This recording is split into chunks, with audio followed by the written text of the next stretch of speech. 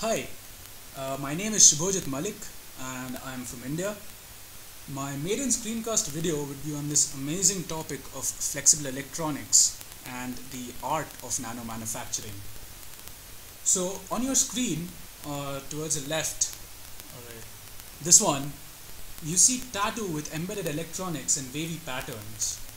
So we are going to discuss a little bit about Professor John Rogers' work at UIUC, and we'll see how we can create what are the different routes to high performance single crystalline CMOS integrated circuits.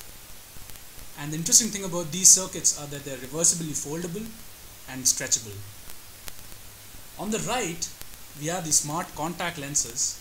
So if you remember the movie Mission Impossible 4, you would remember the scene where Jeremy Renner is wearing these contact lenses, and when he blinks twice, the lens takes a photo of the nuclear codes and relays the photo to Polar Patterns printer on the floor above. Recently, Samsung and Toshiba have come out with flexible phones as well. So that is a very interesting avenue. So let's embark on this journey and unravel the mysteries underlying such awesome technology applications. So let's look at some of the major principles which are involved in making these reversibly foldable, stretchable, flexible electronic platforms. So these systems actually combine high quality electronic materials such as aligned arrays of silicon nanoribbons with ultra thin elastomeric substrates.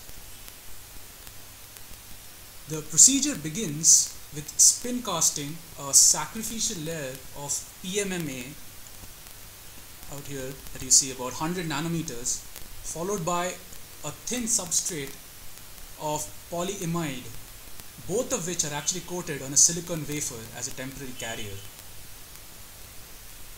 Next, a transfer printing process with PDMS stamp actually delivers to the surface of this polyimide organized arrays of N and P doped silicon nanoribbons. So these silicon nanoribbons is actually the place where all the magic happens. So let's take a look at how these silicon nanoribbons are actually made. So first of all, an N-type silicon on insulator wafer is lightly doped with boron via a spin-on dopant at a diffusion temperature of about 550 to 600 degrees centigrade to define P-wells. So what we do out here is essentially,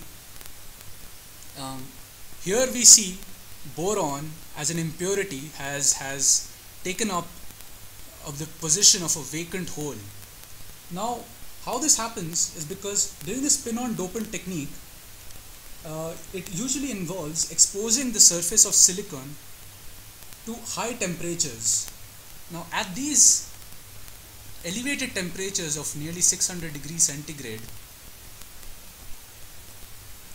right, the electrons start moving and they jump around and results in the creation of these holes.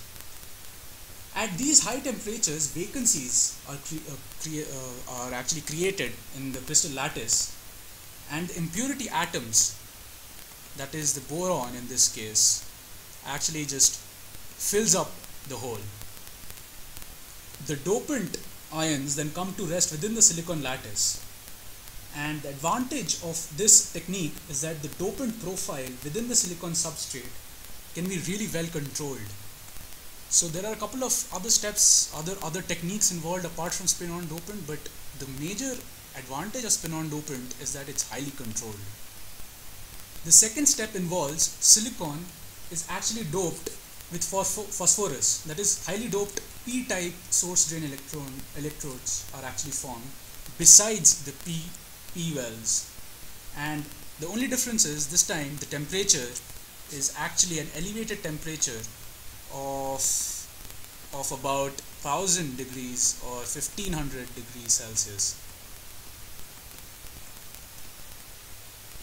The graph out here would give you a clearer idea, this graph, about how the dopant density and the temperature are related, and we can see that that the p-type dopant actually requires a higher dopant density and requires a higher temperature as compared to the n-type.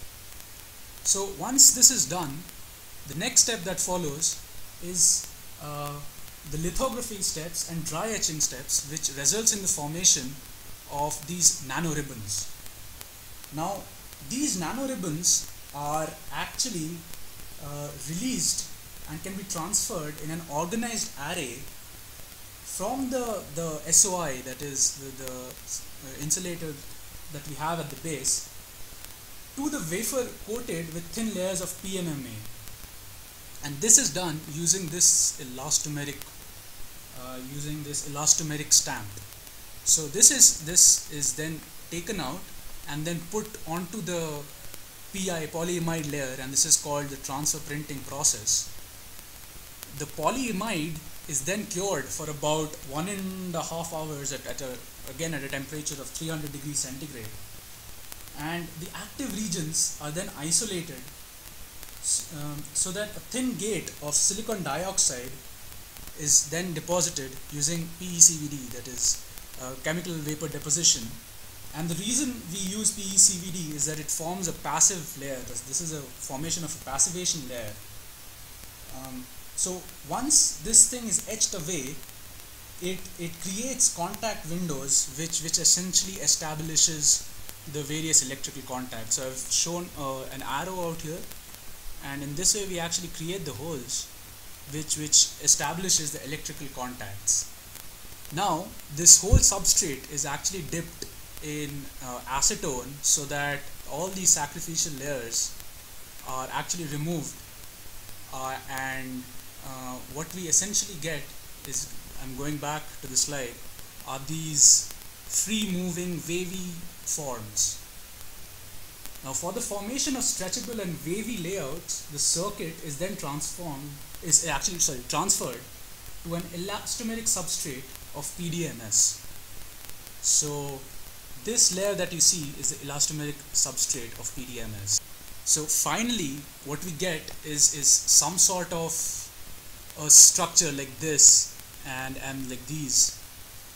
And these days we have actually incorporated a lot of sensors. Like we have a wireless power coil, so these coils do not have to be plugged in or anything for that matter. They have wireless antennas and photodetectors.